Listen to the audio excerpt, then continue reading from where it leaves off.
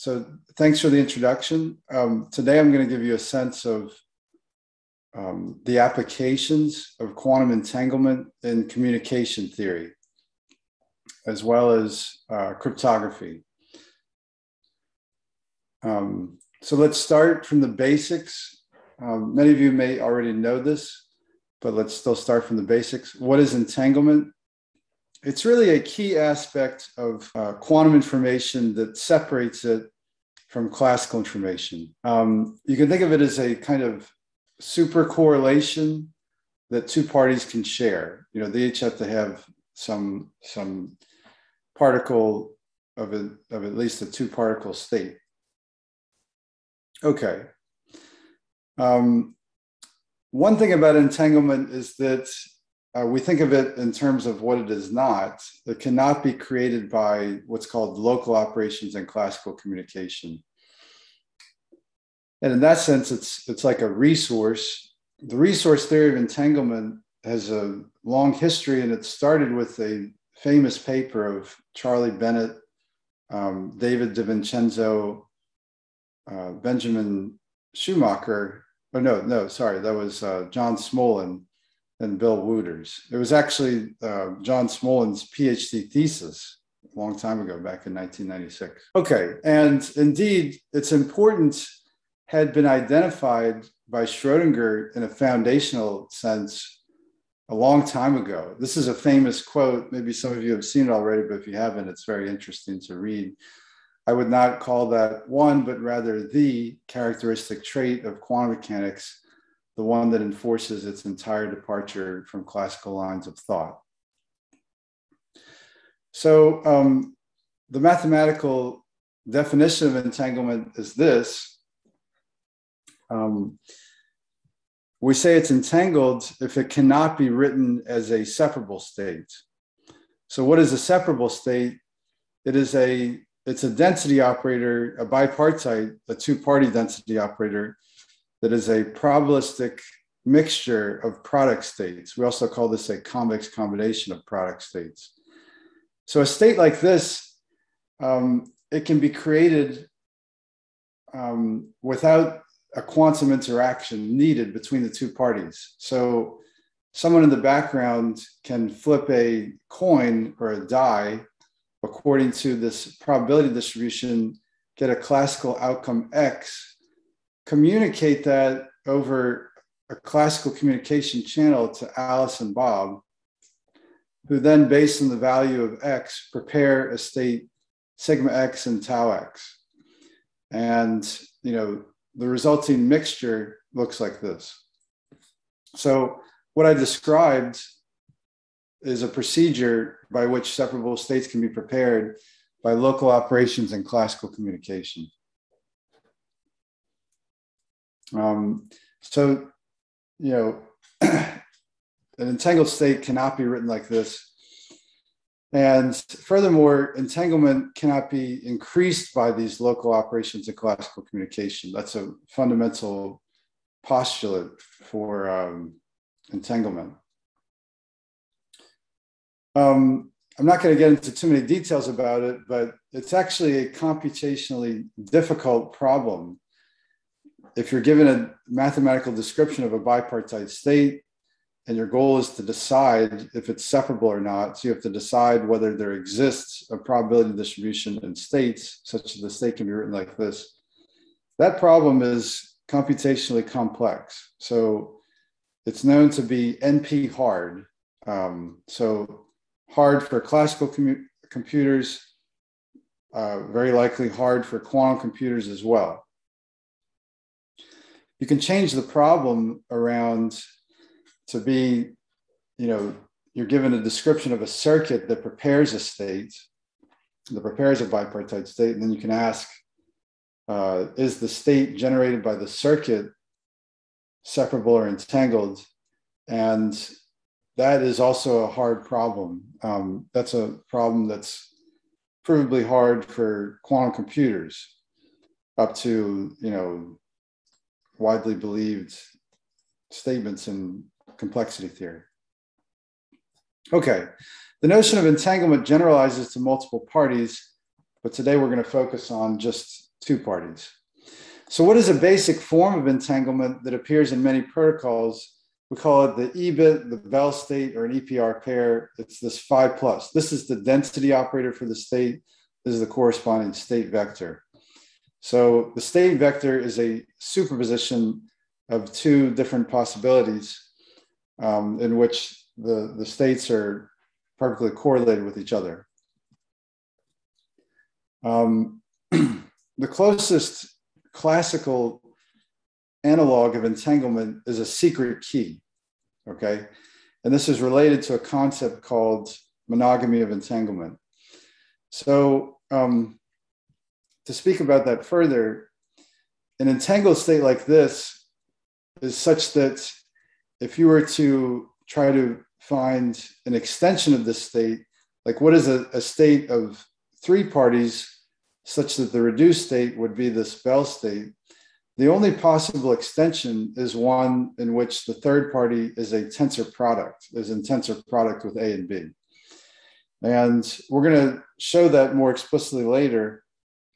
But what that implies is that the third party cannot figure out anything about the outcome of local measurements on A and B. And so a secret key is the classical version of a secret key, a secret key is classical, is that the bits are both 0, 0 or 1, 1 with probability 1/2. So uniformly random, perfectly correlated, and furthermore, independent of any third party.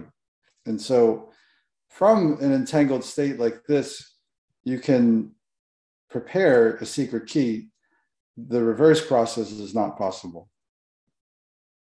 Okay, what is entanglement useful for? These basic protocols. So I'm going to talk about these basic protocols for a bit. Possibly you've seen these before, but these are really the starting point of quantum information theory. Superdense coding was discovered in 1992 by Charlie Bennett and Stephen Wiesner. Wiesner recently passed away. Teleportation was discovered a year later, very famous protocol. And these protocols taught us that the manipulation of quantum information is very different from the manipulation of classical information.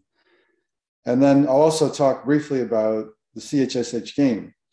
If you're interested in much more details about these, of course, these are widely known things. Recently at LSU, I've been delivering, I'm teaching a course on quantum information theory. If you go to markwilde.com/teaching, you'll find the course, and you'll find notes and videos up there that I've recorded on Zoom. Okay, superdense coding, Alice and Bob are spatially separated, and we assume that some source has distributed to them this E-bit state, okay? And Alice wants to communicate 2 bits to Bob, and she can do so by encoding these bits via Pauli operations. So if this bit x2 is 0, she does nothing. If it's 1, she'll perform sigma x, or just briefly x, okay? And then if x1 is 0, she does nothing. If x1 is 1, she does Pauli z. So what's very interesting is that by these local operations, Alice can rotate the global state to one of the 4 orthogonal Bell states, okay? And then if Alice transmits her share of the entanglement over a qubit channel, Bob can perform a Bell measurement to figure out the value of these bits. This is the ideal case when the entanglement is perfect, when the qubit channel is perfect. And so, we can ask reasonable and fundamental questions like, well, what if the entanglement is noisy? How well can they do? What if the qubit channel is noisy? How well they can do? And then that's what motivated ideas from quantum Shannon theory.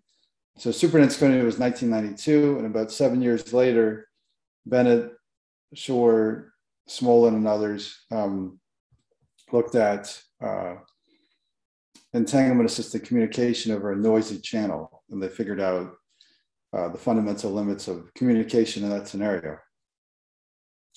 But this is the basic superdense coding protocol. You can view it as a conversion of a qubit and an e-bit. Those are like resources that you're consuming. And then from those resources, you produce two classical bits that can be communicated. Okay. I also want to comment on a cryptographic aspect of superdense coding that's very interesting. Suppose that there's an eavesdropper tapping the line here. Then the reduced state here is actually independent of the bits that Alice transmitted. It's the maximum mixed state. And so if someone does not have access to this share of the entanglement, they cannot figure out anything about the bits that are being transmitted. All right. Sorry, excuse me. Okay, so teleportation can be viewed as a protocol where you swap what Alice and Bob are doing. So instead of Alice performing the bell measurement, instead of Bob performing the bell measurement, Alice does. And Bob is the one who performs these local Pali operations. So we assume that beforehand they share an e-bit as well. Some source has distributed that to them. But now the goal is different. The goal is to transmit a qubit from Alice to Bob. So Alice performs this bell measurement, which is a projection onto one of the four bell states. And then randomly, one of four outcomes occurs. The probability for the outcomes to occur, it's these two bits, is uniformly random and independent of the state that you're trying to teleport. So you transmit these bits over communication channels, and then Bob does these corrections. And then at the end of the process, the state psi is destroyed on Alice's end and reproduced over here. Okay, and you can also view this as a resource conversion process. These two classical bits are being consumed. The e-bit is being consumed. What's being generated is a qubit channel. This also has a cryptographic aspect to it. If there's an eavesdropper tapping the line here, then the two classical bits have nothing to do. Like if you have the two classical bits, you cannot figure out anything about the state being transmitted. So that's very useful, and it's been employed in cryptographic protocols like measurement device independent quantum key distribution. Furthermore, if an eavesdropper has access only to Bob's system, but not the classical bits, this system here is in a maximally mixed state. And even after the measurement is performed, this system is still, this qubit is still in a maximally mixed state. And it's only after these bits are received that the reconstruction is possible. So from the perspective of quantum Shannon theory, we can also ask questions like, well, what if the state is noisy? How well can we do? What if we have many copies of the state? How well we can do? That is that topic has been considered before, and actually with a summer student this past summer, we were investigating this problem using concepts like what's called K extendability and positive partial transpose, but I won't get into further detail about that. Okay, another use of entanglement is what's called the CHSH game. This is a very famous setting in quantum information theory. It is the basic idea behind device-independent quantum key distribution. This is a topic that's been considered a lot, and there's a PhD student working with me on that topic. We have a grant to investigate device-independent quantum key distribution, theoretical aspects of it. Anyway, the game is this. There's a referee who generates bits X and Y uniformly at random. So X and Y can take the values 0 and 1. And then Alice has to report back a single bit A, as well as Bob has to report back a single bit B. They win the game if the logical AND of the inputs is equal to the exclusive OR of the outputs. Okay. So what's very interesting about this, and what represents a sharp distinction between what's possible in classical information and what's possible in quantum information, is you can prove that if Alice and Bob are allowed only shared randomness before the game begins, then their best winning probability is 3/4 or 75% of the time. Whereas if they're allowed to share an entangled state, the maximally entangled state, the Bell state that we just talked about, and perform local measurements on it to determine the values of these bits, then they can win with probability cosine squared pi over 8. That's approximately 85%. So there's a very, there's a gap. There's a 10% gap between what you can do in the classical case and what you can do in the quantum case. It's known, there's a result called Searlson's bound, after a person named Boris Searlson, that this cosine squared pi over 8 is the best you can do in the CHSH game. You cannot achieve a higher winning probability than that. What's also very interesting is that there's a converse statement. So if you play this game many times and you find that Alice and Bob are winning with probability 85% or near to 85%, then in fact, the only strategy that they could have been employing up to local unitaries is the strategy that achieves the 85%, where they're using a maximum entangled state and performing the measurements that achieve this winning probability. So that's very interesting, and that's the basis of device-independent QKD. The idea is that you try to distribute entanglement over a quantum network connecting Alice and Bob, and on some of the rounds, they perform tests in the form of the CHSH game. They pick those rounds randomly, and if they find that they're winning 85% of the time, then you can infer that on the other rounds, they have to be sharing the max with high probability. They're sharing the maximum entangled state as well, and from those rounds that are not the test rounds, they can extract secret key. Yes, so let's talk about the connection between entanglement and secret key further. This is what I was talking about earlier. If Alice and Bob share a maximally entangled state, this 5+, then there's something called the purification principle of quantum mechanics. It guarantees that the global state of their system and any other third party has this product form, okay, where if Eve is a third party, which is any other person in the universe in principle, then the global state has to be a tensor product state. And Alice and Bob can then measure their qubits in the sigma z, they can measure the sigma z observable and get a secret key bit. So that secret key is perfectly correlated, like they either get 0, 0 with probability 1/2 or 1, 1 with probability 1/2. And the outcomes are independent of Eve. So if they generate many, many entangled states and get a secret key, like an n-bit secret key, those bits will be selected uniformly at random. And then it's hard to guess the value of the bits, right? If you're trying to guess an n-bit uniformly random number, then you'll only be able to guess it with probability 1/2 to the n. And so the guessing probability decreases exponentially with the number of bits.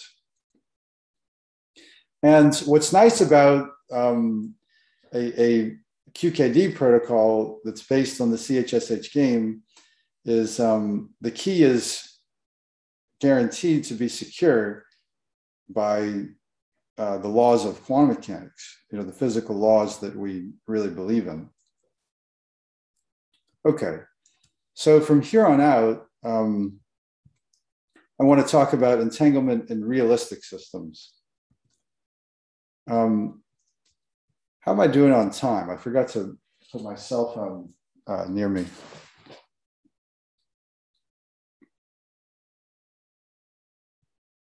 Anyone there? I can grab my cell phone real quick.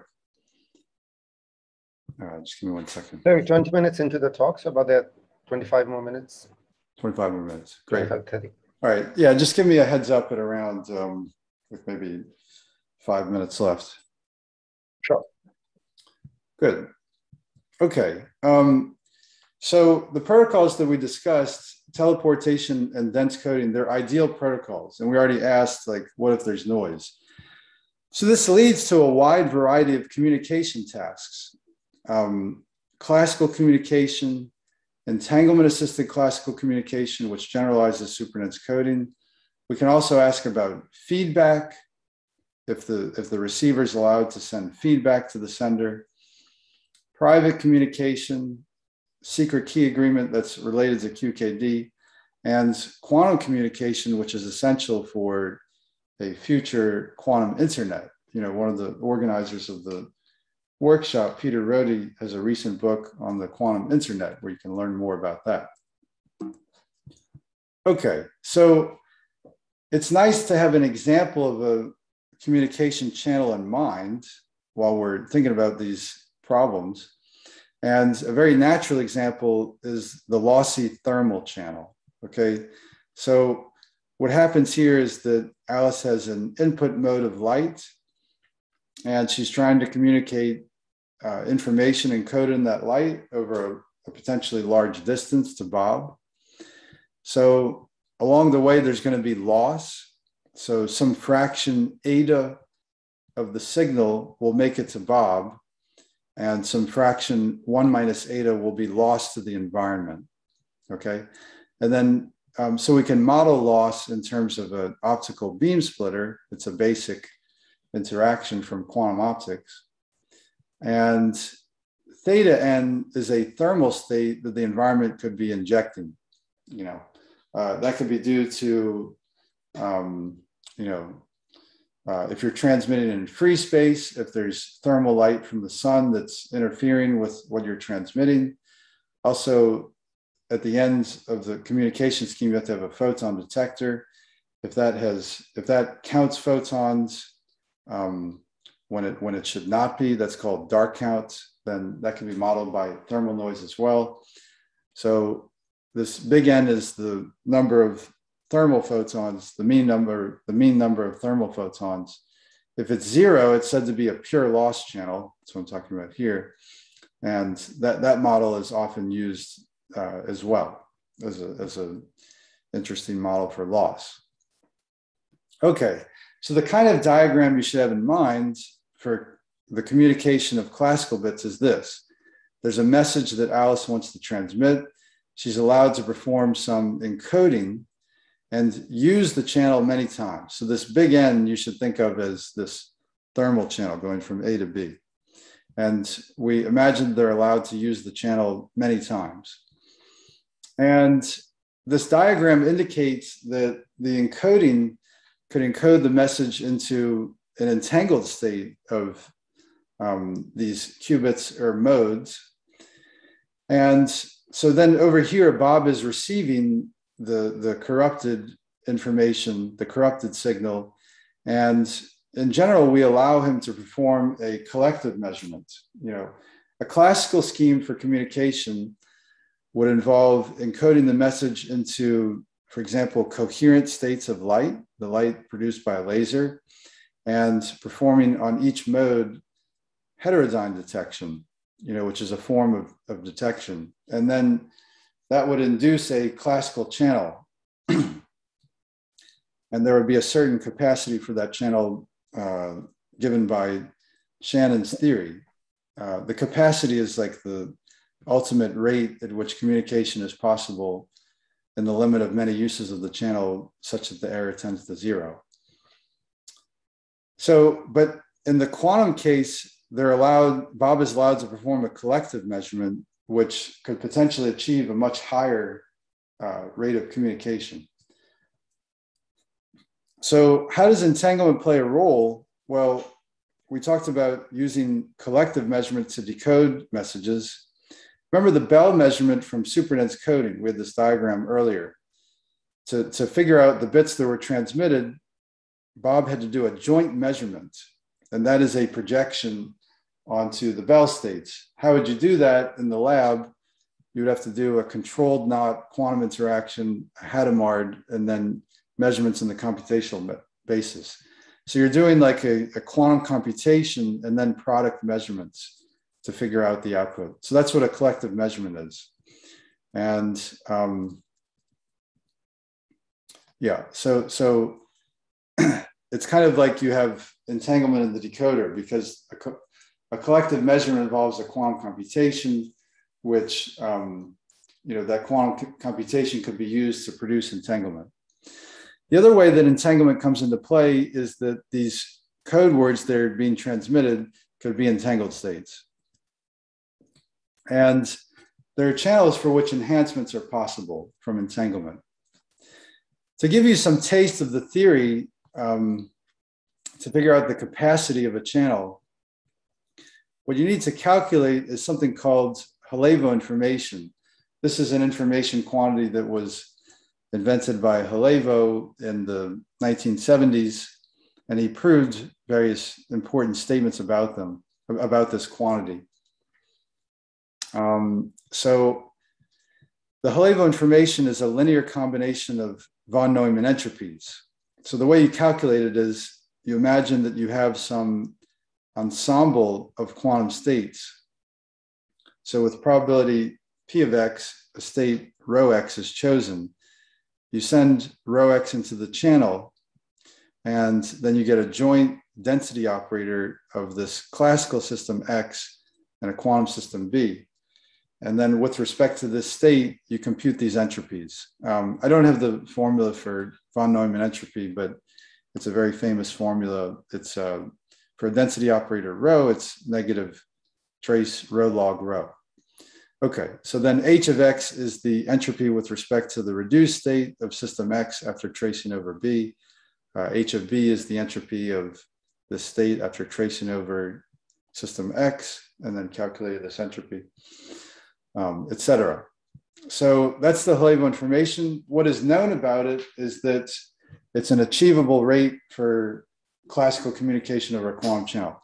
We don't have time to get into the reason why that's the case. If you're interested in that, you can consult the papers of Halevo, Schumacher, and Westmoreland, or you can read my book.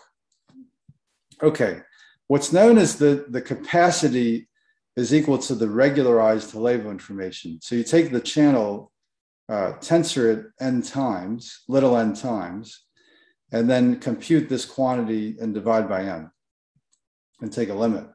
So this is a formal mathematical expression for the capacity. It's difficult to compute in practice. However, for some channels, this limit is not needed. And so a lot of the problems in quantum Shannon theory revolve around figuring out, okay, when is this Halevo information additive such that the regularization is not necessary and the capacity is equal to this formula, and when is it necessary? So what is known is that there exists a channel for which there's a strict inequality. You know, the Halevo information of the channel being used twice is greater than twice the individual Halevo information. What does this translate to in terms of a more operational or physical statement? It means that entanglement, the encoder can boost the capacity in principle for some channel. This inequality was shown by Matt Hastings, building work of Andreas Winter and Patrick Hading in 2008. So it's still open to find an explicit example of a channel for which this superadditivity holds. Indeed, there's no explicit example known. I'm going to show you some work that I've done on this topic of classical communication.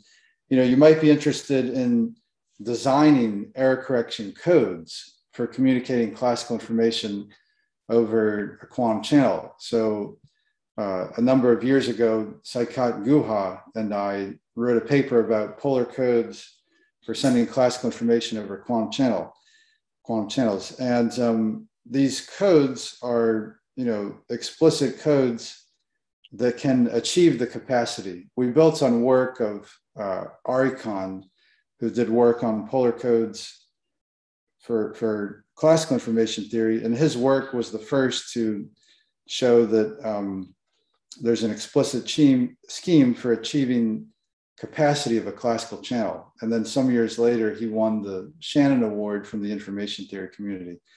So we realized that work was very important, and we generalized it to the quantum case. Saikat is now a professor at University of Arizona, and he heads up a Center for Quantum Networks at University of Arizona in the US, and he has plenty of funding, and so you should consider applying to him to do research. Another work that I did with Saikat was for the pure loss channel. We said that in principle, a collective measurement can be performed to achieve capacity. Well, a very natural question is, well, what is that measurement? How do you implement it? And so we had some work in 2012 where we addressed this question in this paper. And we showed that we showed that the problem boils down to, can you perform a measurement that projects onto the all vacuum state of n modes, of n optical modes, or projects onto the complement? And it's very important for this capacity achieving scheme that if, the not vacuum case, the post measurement state has the vacuum subtracted out, So it's very challenging to implement this measurement experimentally, and there's still questions remaining there about how to implement that. Okay, as a technical tool that we use to prove these results, this is an interesting generalization of the union bounds from probability theory. There were a number of papers that contributed to this direction, initially by Pranab Sen, then by a Chinese researcher, Jingliang Gao, and then with my Iranian colleague, Samad Askuzeh, and an Italian colleague, Stefano, we improved the union bounds in this paper. So what does it say if you have a sequence of projectors, and these could be used for decoding? The decoder would be, you'd ask, is it the first code word? Is it the second code word? Is it the third code word? You could perform these measurements sequentially. And those are binary questions. And so there's a probability that a correct sequence of outcomes would occur that corresponds to this probability that you can calculate using the Born rule. And so the error probability is 1 minus that.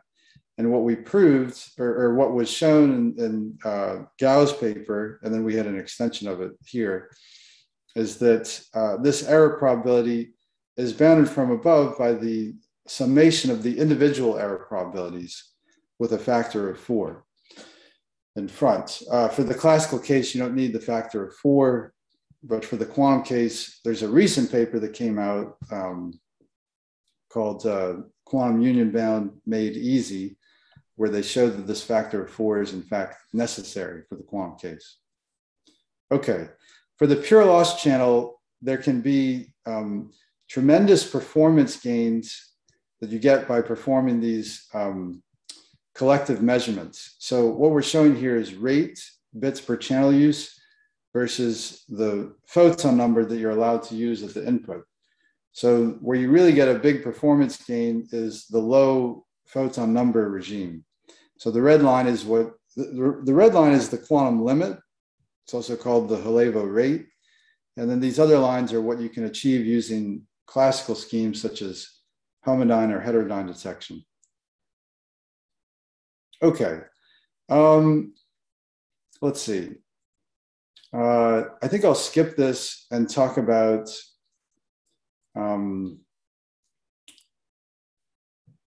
let's see. No, I think I'll show you this. I think it's interesting.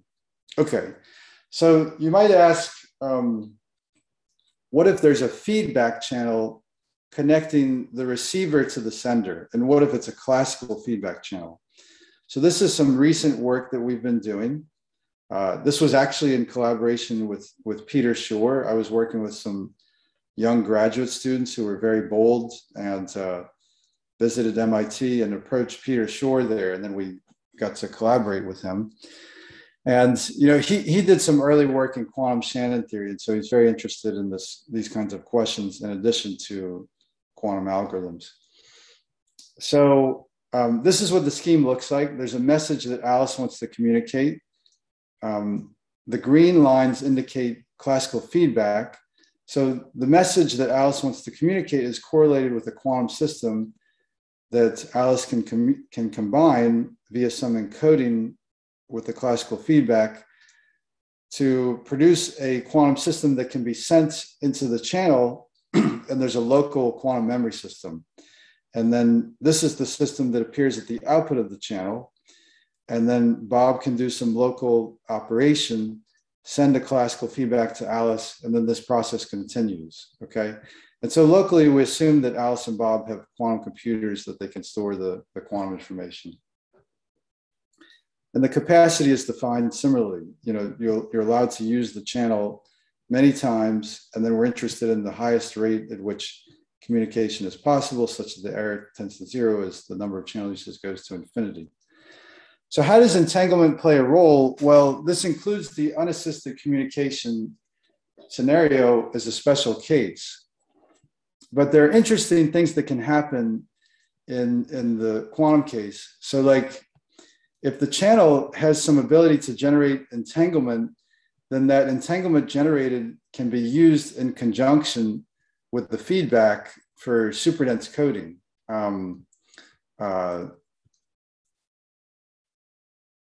So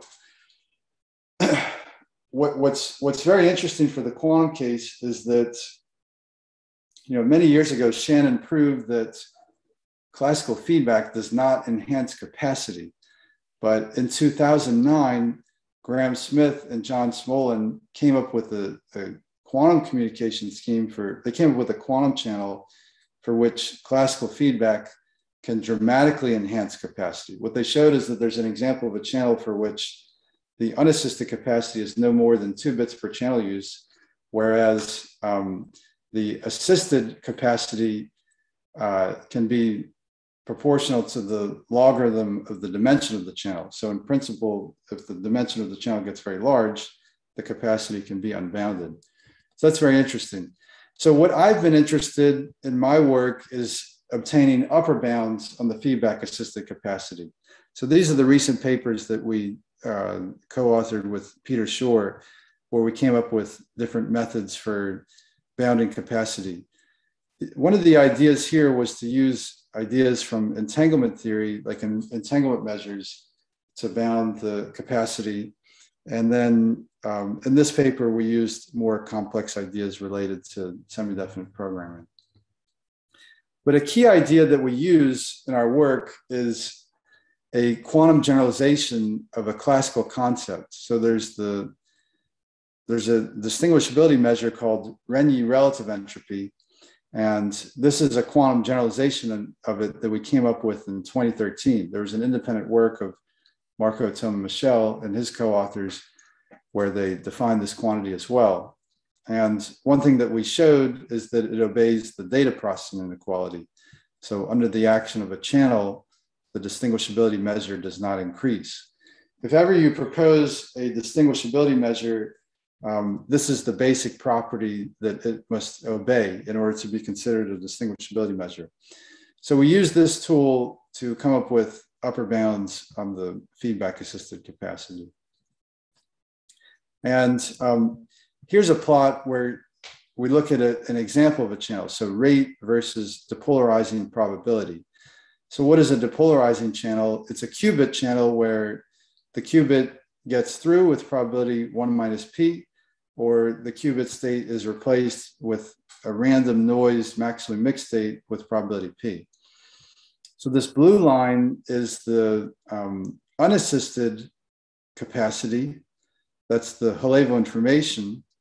And you see, if P is 0, then the channel is a perfect channel. So it's 1 qubit per use of a qubit channel.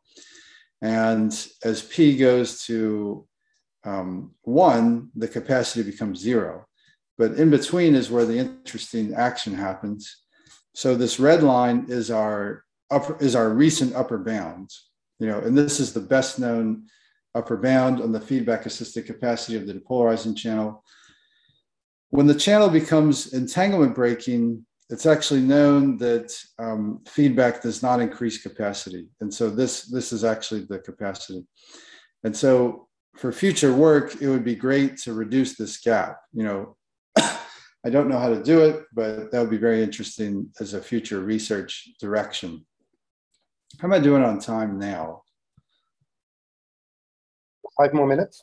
5 more minutes. Okay, so let me kind of skip some stuff. I want to talk about quantum communication because I think that's of great interest. So quantum communication, the kind of diagram that we study, it looks similar to the previous one for unassisted, but now this A system is a quantum system. And in principle, this quantum system could be entangled with some reference system that's not available. The goal of a quantum communication protocol is to preserve the entanglement with the reference system. So by means of some encoding, the use of the channels, decoding, you're trying to transfer this system over here such that the final state looks as close as possible to the initial state over here. How does entanglement play a role? Well, the goal is to preserve entanglement with the reference system. There's this famous quote of John Preskill that it's in the Nielsen Chuang book. He says, we've learned that we can fight entanglement with entanglement. What does that mean? Well, the quantum information being corrupted can be considered as it's getting entangled with an environment system that's not available. Okay, so entanglement with the environment is bad because that can be considered as a source of dissipation or decoherence. Okay, but then what we know for quantum error correction is that if you take the state here and entangle it with auxiliary systems, then that entanglement of the quantum information that's being transmitted can be used to fight the entanglement with the environment. And so that's like the basic principle behind quantum error correction. Okay. So I want to give you a sense of the formula for quantum capacity.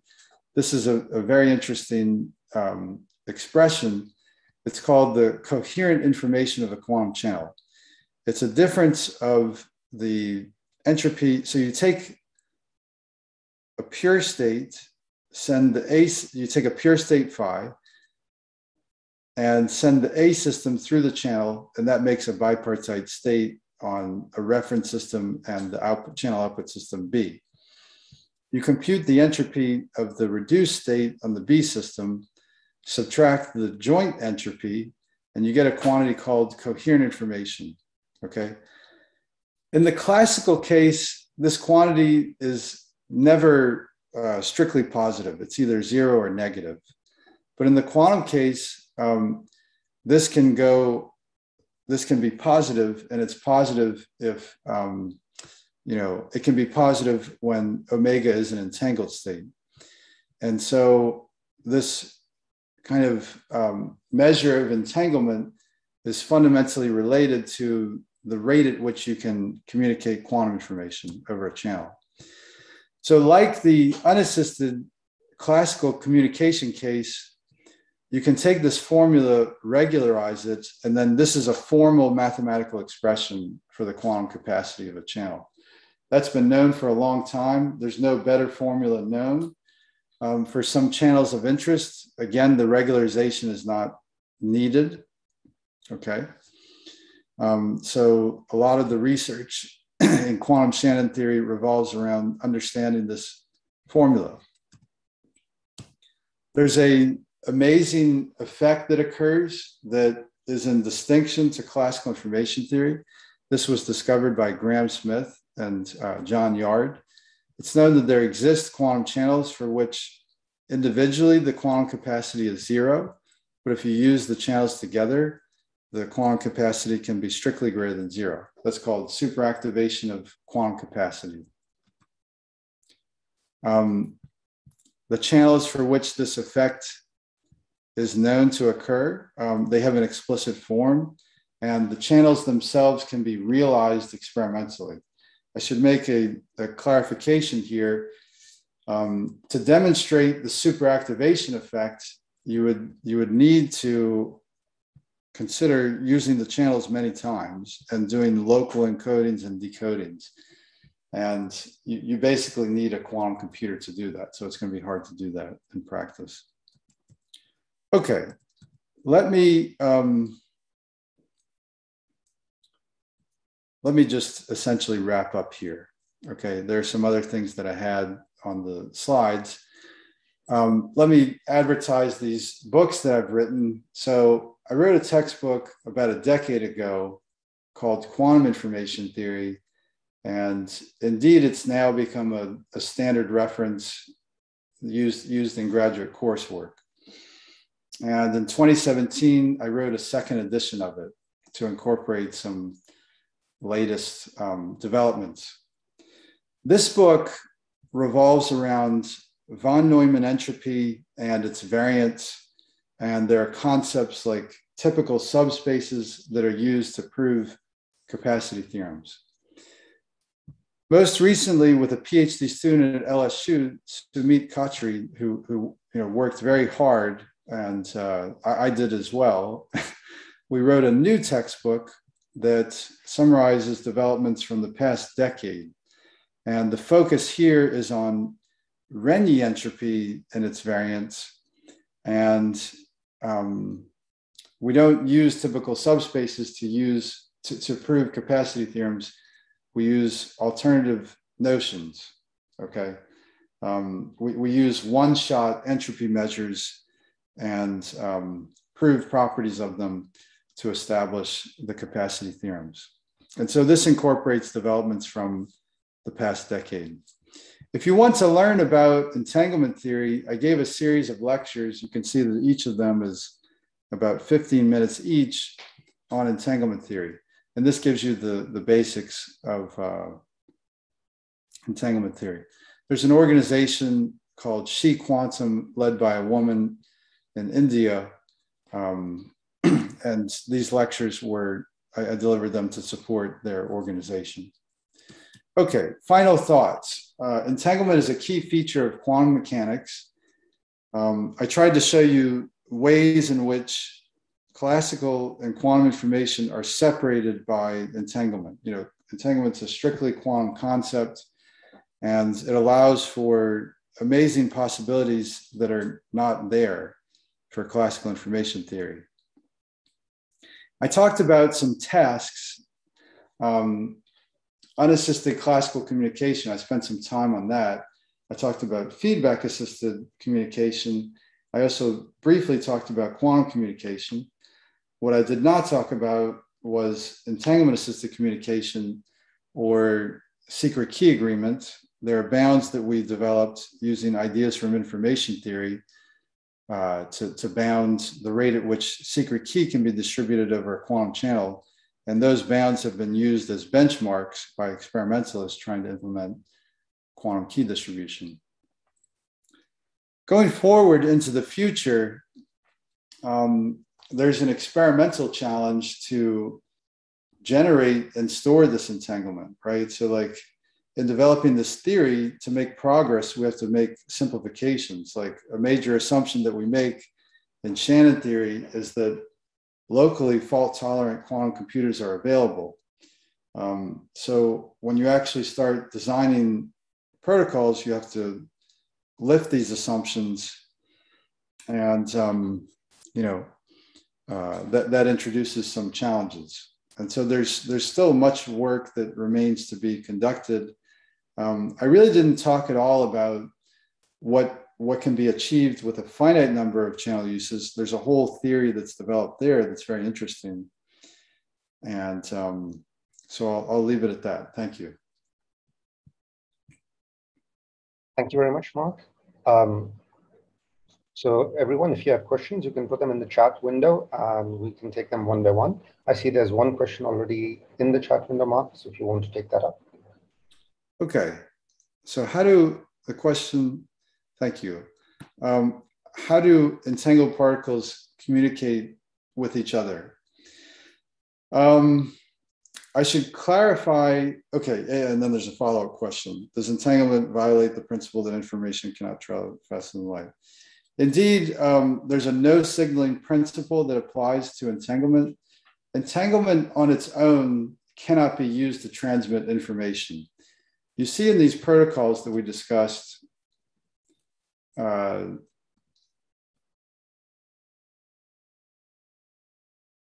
have to go way back, sorry. Okay, for example, superdense coding, we're using the entanglement in conjunction with a dynamical resource, like a qubit channel, to communicate information. So here you see that it's used with something else. And in teleportation, we're using the entanglement in conjunction with a dynamical resource, the classical bits.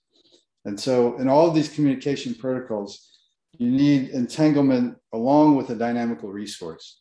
I didn't talk about entanglement-assisted communication, entanglement-assisted capacity. Maybe I'll just briefly talk about it. This is the diagram that applies to entanglement-assisted communication. In this model, you assume that they share entanglement beforehand, and then Alice can encode the classical message using the entanglement into systems that can be transmitted over the channel. So here, the dynamical resource is the noisy channel. And so, this channel has to have some capacity to be able to transmit information, even if shared entanglement is available. So, okay, and that's an interesting point at the end of the question. Does entanglement violate the principle that information cannot travel faster than light, since altering the state of a particular particle will immediately alter the state of the entanglement particles millions of miles away? Let's go back to this diagram with superdense coding.